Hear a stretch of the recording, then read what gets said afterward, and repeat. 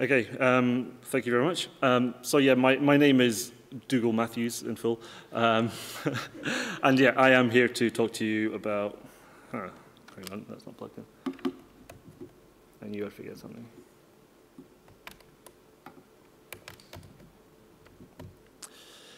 Apologies, yeah. So, and as you said, I'm here to talk to you about 10 years of EuroPython and the Python community, which is a title which is too long, which I failed to shorten. But thank you all for coming along. It's great to have so many people in Scotland for EuroPython this year, and I hope you're all having a great week so far.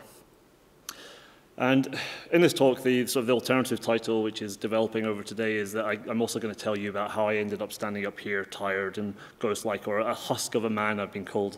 People are basically telling me constantly today how tired I am.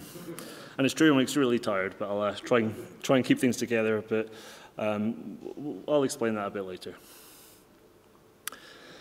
So this is a fairly unusual talk for me. It's a personal story. It's one about my journey over the last 10 years. And the first thing I'd really like to say is that I'm extremely privileged and lucky to have been able to go to EuroPython for 10 years in a row now. So this is my 10th EuroPython. And it's been a great experience. And I really want to just share how that's been for me and what I've learned over the years, what I maybe wished I'd learned sooner or what I wish I'd done sooner in the process. So I think this is probably best for people which are fairly new to the community or they've been around for a short while, but they're maybe looking to do a bit more or get more involved or how they can get the most out of EuroPython and the community as well, at large. So when I was doing some research for this, I wondered how big EuroPython was actually before I came, and it seems we were looking around sort of mid to high 200s for the sort of 4 years before. I'm not sure what happened in 2007 to cause it to drop down, and I couldn't actually find numbers for 2008, which was the last year before I came. And this year I'm told that there were 1,300 tickets sold, so it's grown quite a bit in the last 10 years. And there was some growth there in those numbers, but you can see it really started to trend upwards when I started coming. So you can draw your conclusions from that as you wish.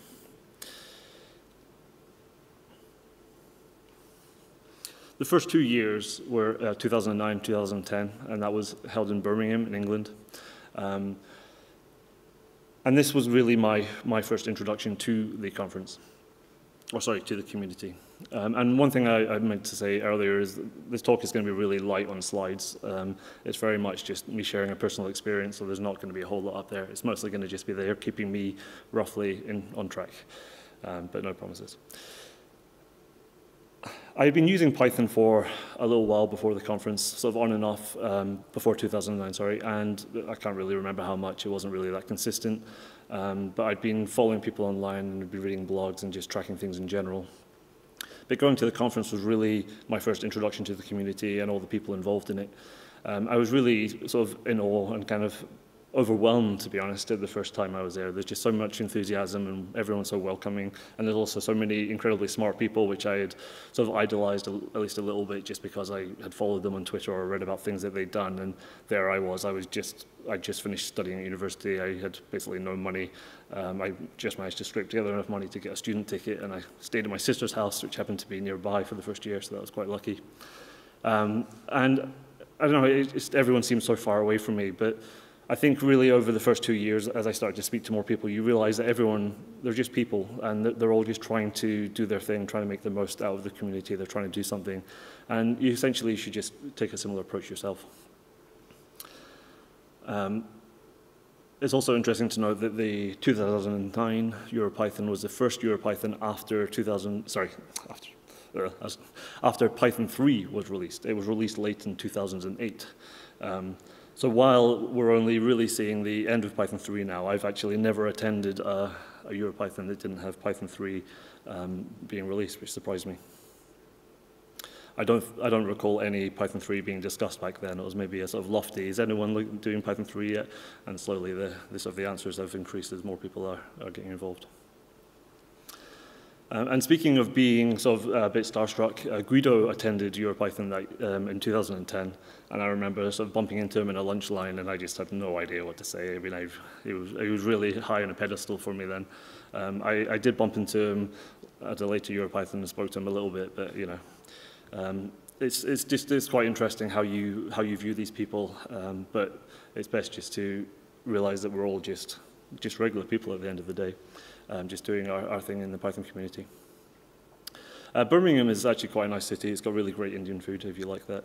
But I would say the venue struggled a little bit with the size of the conference.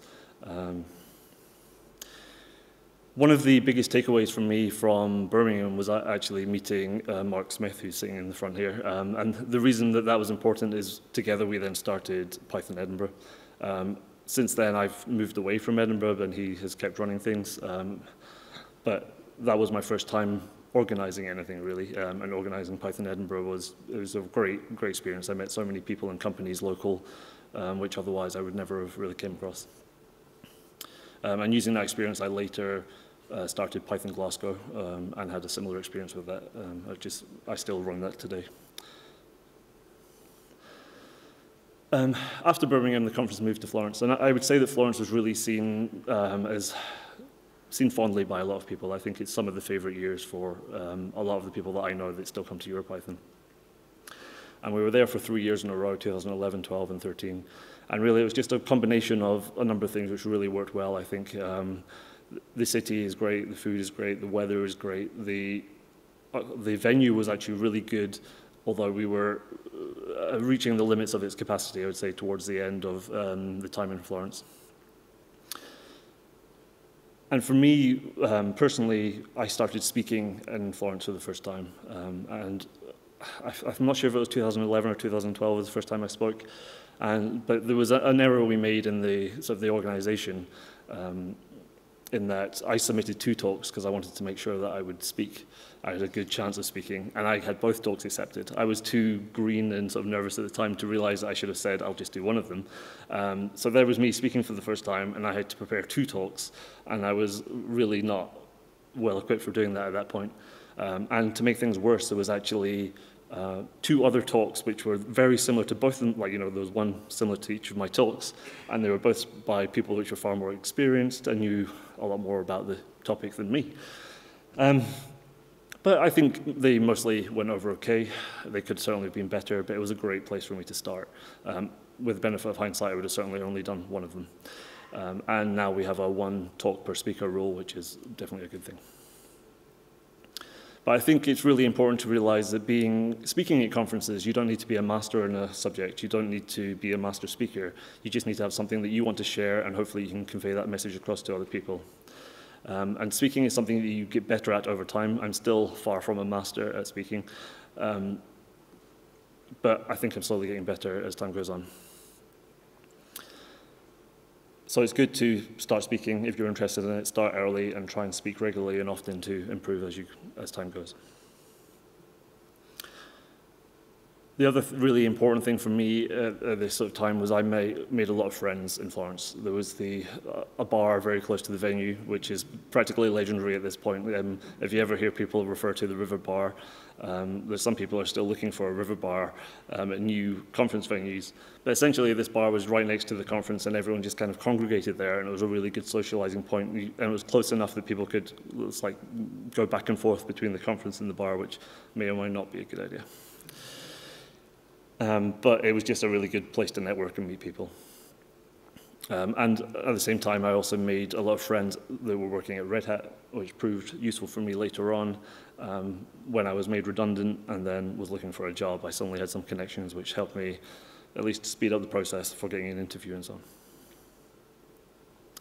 on. Florence, one of the things which I think it's either good or bad depending how you feel about it. This is when EuroPython changed to 5 days of talks, and the trainings were running in parallel. So in Birmingham, it had actually been 2 days of trainings, then 3 days of talks, and then 2 days of sprints, which is the same format we have this year. But in Florence, somehow it changed into a 5-day talk/training marathon, which was extremely tiring. But it also meant you had more time in Florence, so that's good and bad. But just by the end, I think everyone was really struggling.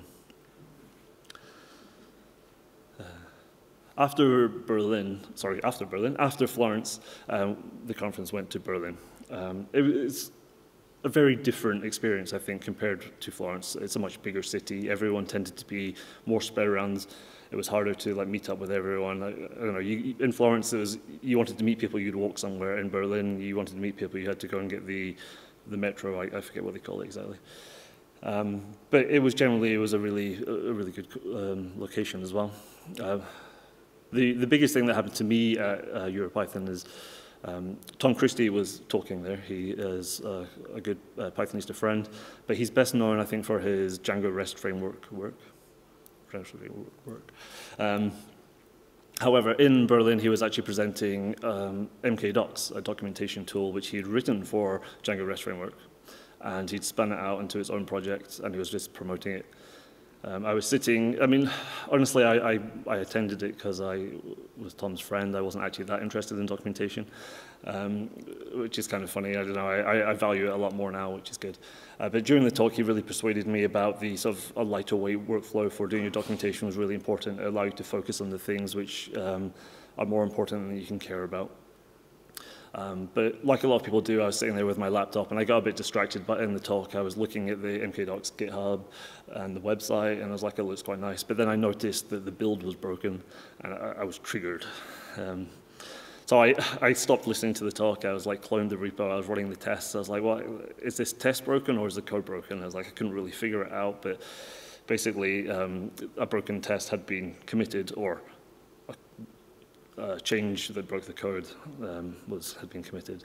And after that, I eventually figured it out, and Tom helped me merge it. I think later I actually found out that they were both broken, and I just kind of made a slightly different broken. But this is what happens when you try and figure out a failing test where you have no idea what it should be doing. But that led to me being involved in the project for several years. I was the primary developer, I guess. I never really had a title or anything, but I was the most active developer on the project. It is a markdown documentation tool. It's really quite useful. I don't use it as much now at the moment, just because I essentially have Sphinx dictated on me for other reasons. But I certainly miss using it as much as I used to. And sort of related to that, MKDocs has recently been reaching a 1.0 milestone, and so somebody called Waylon, I actually don't know his surname, which is, I'm ashamed to say, but he has been driving the project forward lately. He's also the maintainer of Python Markdown, so even if you don't use MKDocs, there's a good chance you've used Python Markdown, because I'm pretty sure that's the most popular Markdown Python library. Anyway, if you're interested at all in MKDocs, it's worth checking out because there's a lot of changes that are coming with it very soon. It's on a release candidate for the 1.0, so testing and feedback is very welcome.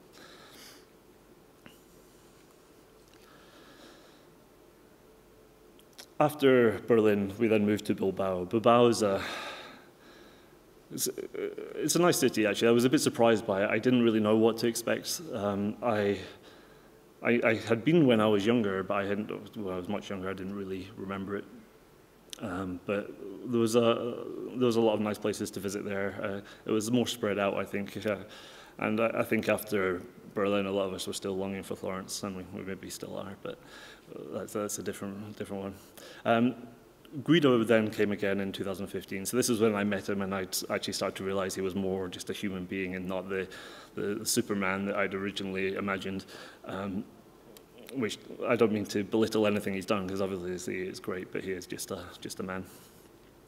And I did speak to him again then, so that time I felt slightly less embarrassed about fumbling in front of him, but there we go. But during this time, I got more involved in the EuroPython organization. So this is when I joined the program work group, which means I was basically voting on talks and helping shape the conference schedule. And if you've ever been to EuroPython, you've been to a conference and you've looked at the schedule and you've been like, oh, this talk shouldn't have been accepted, or this talk should have been accepted, or maybe this should be moved around here, then you should really help out in the program work group, because that's essentially the things that we're looking to find out. The more eyes we have in this, the more we can improve it and so on. It's a really difficult task because you have, I don't know, 400 or 500 proposals, and you're trying to figure out which are the best ones without having heard any of the speakers speak before in a lot of cases. But the other thing that happened to me during Bilbao is when I guess I got a bit burned out with MKDocs. I stepped back from the project. And that was actually a fine thing for me to do. I just wish with the hindsight I'd handled it a bit better. I just kind of went radio silent because I think I just rage quit one day essentially, and I was like, right, I'm not dealing with anyone else's bugs. So I think I essentially allowed myself to get to a point of burnout when really it's good to try and identify these things and step back or get more support earlier on. It's always very hard to identify these things though, isn't it? I would say that the one problem I have is I don't like leaving something unfinished, but when is software ever finished? So you keep trying to get there, but it's like chasing your tail or something if you're a dog. After Bilbao, we then went to Rimini, and this was, I think, the strangest of all the EuroPython venues. It's kind of a touristy city. Somebody who's mostly Italian, depending on his mood, he either calls himself Italian or not. But he told me that Rimini is not really Italy, and that's. I don't know, it's an interesting, I think it's because it's such a touristy place, it doesn't really feel like most of the places in Italy. But during the Rimini conference last year, I got more involved in the program work group, and it allowed me to learn more about the process and how things work. So I mentioned that we are responsible for selecting the schedule and sort of crafting it, but some of you might be thinking, but what's the community talk voting for? Isn't that doing that job? Well, what happens is anyone that buys an early bird ticket or submits a talk is able to vote on all the other talks. And based on the result of that, we use that information to guide our selection process for talks. And the reason it needs lots of handcrafting afterwards is that you'll find if there's a buzzword topic in one year that you look at the top 10 talks and maybe 5 of them will be on that topic. So I think this year there were a lot of sort of data science, deep learning talks that were in the top 10. So we didn't want to select all of them because you need to have a good diversity in both speakers and topic contents. But it does raise the question of is talk voting a good thing? And I'm definitely a bit conflicted about this personally. We've had some problems with it in the past. So for example, one year there was a talk with just the title, there was something about programming in Go, and it had no mention of Python. And Go was like hot and new that year, so everyone was like, oh yeah, let's vote the Go talk. But I don't think anyone had opened it because from memory there was no even abstract for the talk. It was just an empty talk. It was like literally 5 words. People were like, yep, I'm going to go to that Go talk. And we had to sort that out later. It's one of those things that then got missed until quite far down the line just because there's so much going on. So I think we just need to, we can keep using this process, but we need to make sure that we're doing a sufficient amount of handcrafting and curating of the process afterwards, because you can't rely on the quality of the reviews because you don't know how long someone is spending reviewing. Are they just going in, reading only the titles and nothing else, or not? It's really difficult to have that information.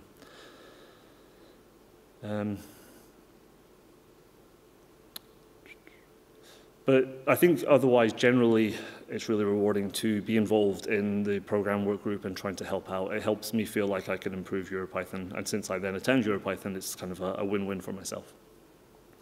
I wouldn't say it's necessarily the easiest thing to contribute to, because the conference still relies heavily on a core group of people doing the vast majority of the work. But then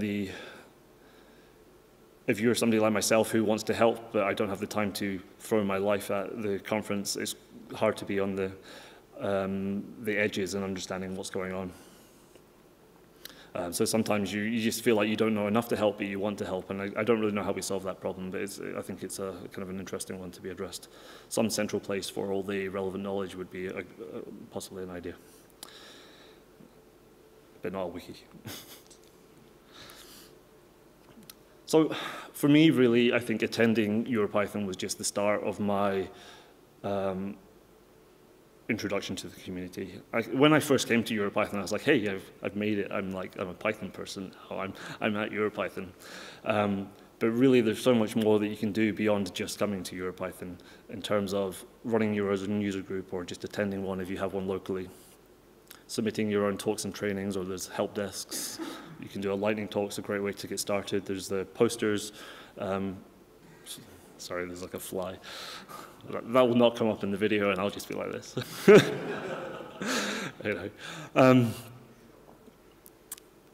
yeah, and obviously it's really it's really rewarding to also contribute to open source, like my involvement with MKDocs, as I said. But it's also more important to look after yourself. So don't do it at the expense of burnout. You can be a bit battle scarred by that. But what I really feel is that the community is what you make it, or what you get out of the Python community is like a multiple of what you put into it.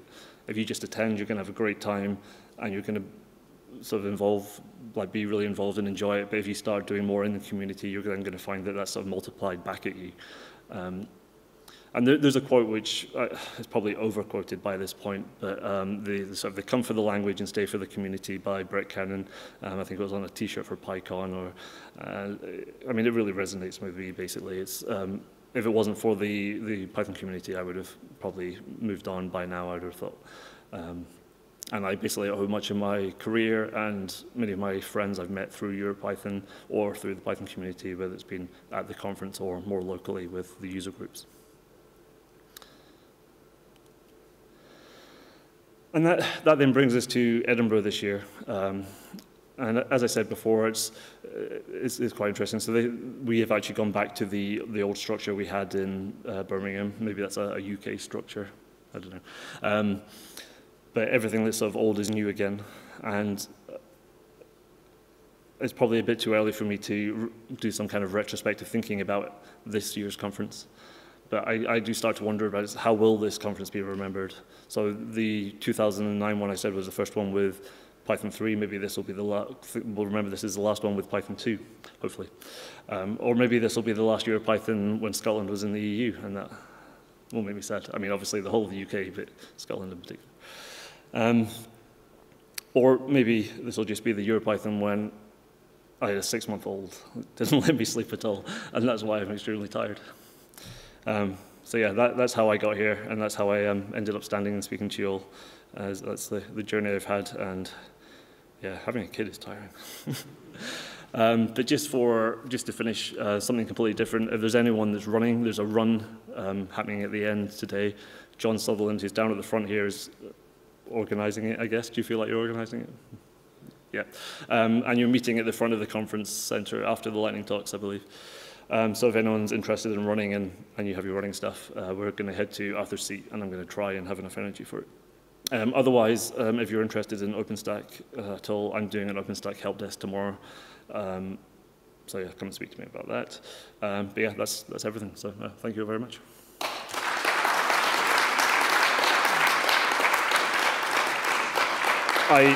I don't really plan on taking questions. I'm happy to, but it doesn't really feel like it makes sense with this talk, to be honest.